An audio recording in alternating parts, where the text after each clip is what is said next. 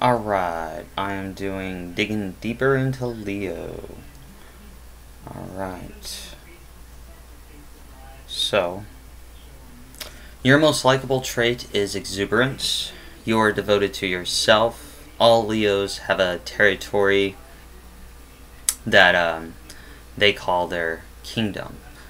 Like at their home, work, some kind of creative world. Or it could be something else. But in that environment, you are the unquestioningly ruler of this kingdom. You are dramatic, and everything about you is theatrical. You have found the role you play in life, and you are the monarch of all you survey. You want to be noticed every time that you walk into a room. You want to be praised. You want to control things too. You are witty, vivacious, a fluent talker.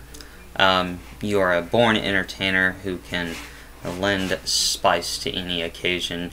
Your energy is electric, and people gravitate to you as steel filings to a magnet. You have a flair for drama and an instinct for getting attention. You are a positive person that wants tremendous positivity.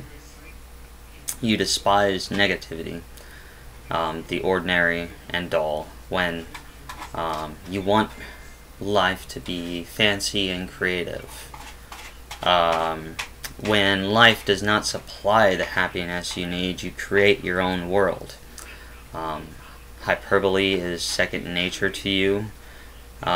You want to do things in a really big way. If you invite people to your home,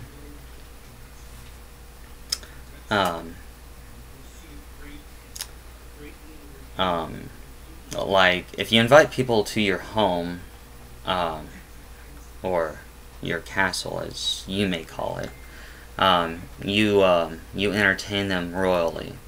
You are a wonderful host. You desire to always be first. Second is not good enough to you. It's like being the first loser. Luxury is vital. You desire the good life, and you don't care about the cost. You are not good at bargaining because you want what you need when you want it. Public image is very important to you. Even when you have no money, you still find a way to go to that expensive restaurant or buy fancy new clothes. Leos are the most lavish spenders. And like, I've known a few Leo women, and you know, they always seem to have somebody around that would just give them money to do whatever, you know, they need. Me, I'm not too sure on Leo men. But I've known a few Leo women who, you know, they weren't even like their boyfriend or anything like that. They were just friends, but they were always, these friends were just like always there to help them out. That's kind of like how like a Leo man or a woman may pay for things even though that they don't have anything, is that they just know people who are like, look, I know you like this, you know, go to that restaurant. Here's $50. Go have some fun. You know, and it's the kind of energy that you give off because you're so fun to be around with that they want to keep you happy. Nobody likes being around a depressed Leo. You are generous, kind, and open-hearted. You find it hard to believe ill of others. If you are injured, you do strike back quickly, but you also forgive easily and never hold a grudge. And on the never hold a grudge part, depending on some other placements and signs, you might. You are affectionate and cheerful. The sun is your ruler, and you always bring some sunshine into other people's lives. You are the sun radiating and bring life-enhancing, radiating energy and magnetism, burning with steady fixity. You are eternal children, for you take pleasure from the moment and are uninhibited in giving it affection. You don't hold back. You always show yourself. You are a wonderful friend if approached appropriately, and normally flattery is the right way to approach you. You will do almost anything, but you expect praise and appreciation and admiration in return. Pride is your Achilles heel. Your ego does not demand respect but adoration.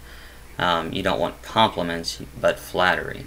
And when you receive lavish praise, you never stop to wonder if it is insincere. Despite your self-centeredness, you need others to give to, if only to get back their appreciation. You often suffer silently from appreciation because you are too proud to ask for it. Your hidden secret is that you need to be needed. In business, you are in command because you assume that you were born to be in a high position. You are best at creating a positive environment. You want people to be happy, and you want the happiness to be the result of what you do to create that atmosphere.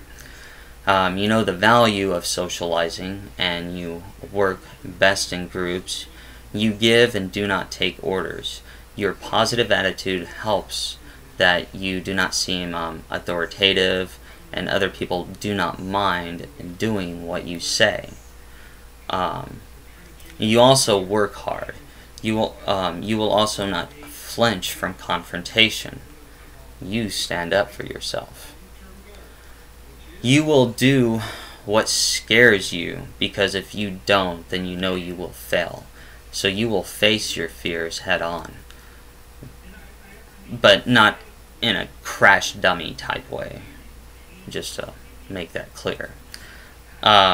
You are ambitious and not ruthless. You also won't be pampered by petty rules. You are not a big fan of routine, for it leads you to depression. You need creativity. You normally do not stay depressed or sad for too long because you have an unshakable belief in your luck and will quickly bounce back from anything.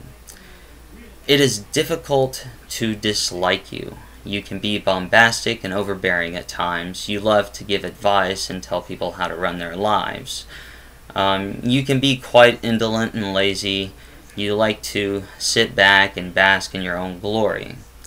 But your great warmth and sunny disposition is very hard to resist. The world wouldn't be fun without you. Alright, so I hope you enjoyed that digging deeper into Leo thing. So I'll be doing a poem next, but the next part of Leo, I'll be going into your inner self, how you perceive yourself, and how other people will perceive you. And then I'm going to show how you evolve as a sign. Like, what are the steps that you need, or have you already taken the steps? Are you already the best Leo you can be? Alright, well, you guys have fun, be positive, and until next time.